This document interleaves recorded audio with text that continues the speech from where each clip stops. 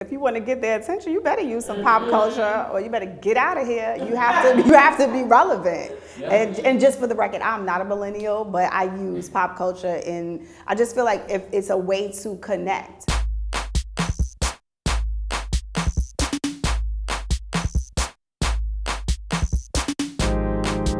In the media, I see that HBCUs now are progressing and the word is being spread, and now everybody knows about it. I definitely have noticed the resurgence of HBCUs in like mainstream media and like on social media, and with celebrities like rocking, you know, HBCU nail ya. I think that you have to meet the students where they are, and so if you're not doing that, you're missing a moment by not including pop culture. There's definitely Blackish with how I remember.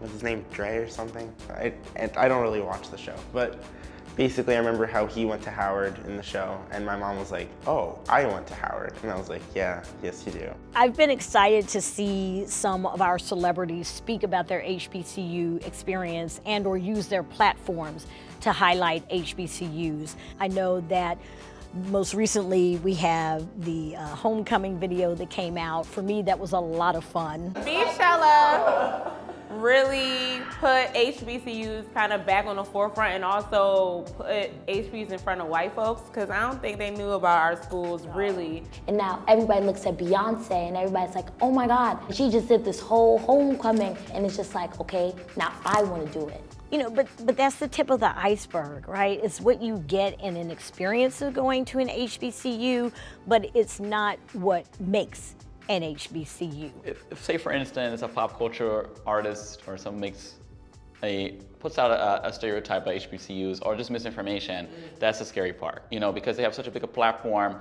If they put something out there like that, you know, that's going to go viral. I do think that our celebrities highlighting HBCUs as received by a young person without guidance, or a young person who's not doing his or her additional research, it could have a negative impact on what a young person would assume they would get from an HBCU. But likewise, it could open up a young person to think about an HBCU as a legitimate educational experience. And then, you know, some of them know more about HBCUs than they really even knew. Like if you bring up Stomp the Yard, or you bring up like, you know, A Different World, they're like, oh yeah, like I understand, like, you know, what that means kind of in a surface level way, but our goal is to help them understand the history and like the significance, and help them understand like there were no schools prior to HBCUs for people of color and for Black people, you know. I want more celebrities, if we're talking about people who come through as artists and perform at our schools, I want them to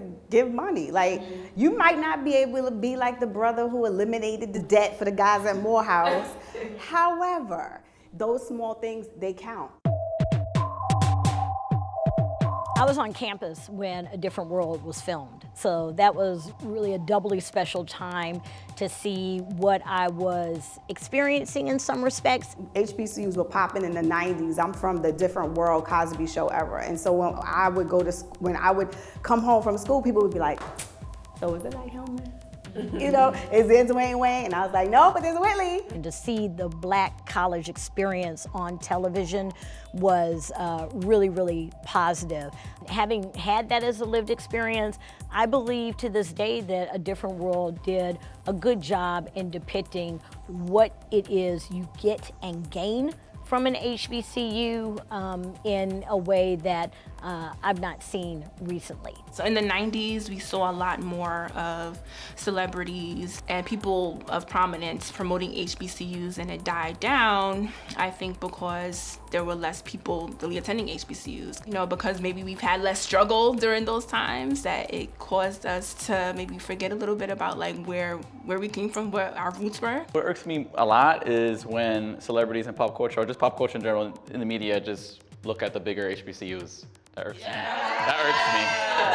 That irks me. Being in the space of being able to partner in convening HBCUs, I've learned that there are a lot more than the ones you usually hear about in particular reports that get published on an annual basis. Even though people know about HBCUs, they know about the well-known ones. Like if I was to walk up to a random person on the street and be like, name me some HBCUs, Howard, Spelman, Hampton, Morehouse, you know? And I want them to know, like, it's so many more HBCUs than that. What about everybody else? What about Dell State? What about Bowie? What about UMS? What about Johnson C. Smith?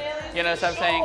You know, that's the part of keeping the history, you know, putting that out there. Oprah went to Tennessee State, like, you know what I'm saying? Like the billionaire of America with the Tennessee State. And also Tennessee State isn't even necessarily one of the schools that people think of like the elite HBCUs. And so, yeah, the billionaire came out of that school, sweetie. So, you know? Again, the more we inform the masses of our story, the more I think even pop culture will be more informed.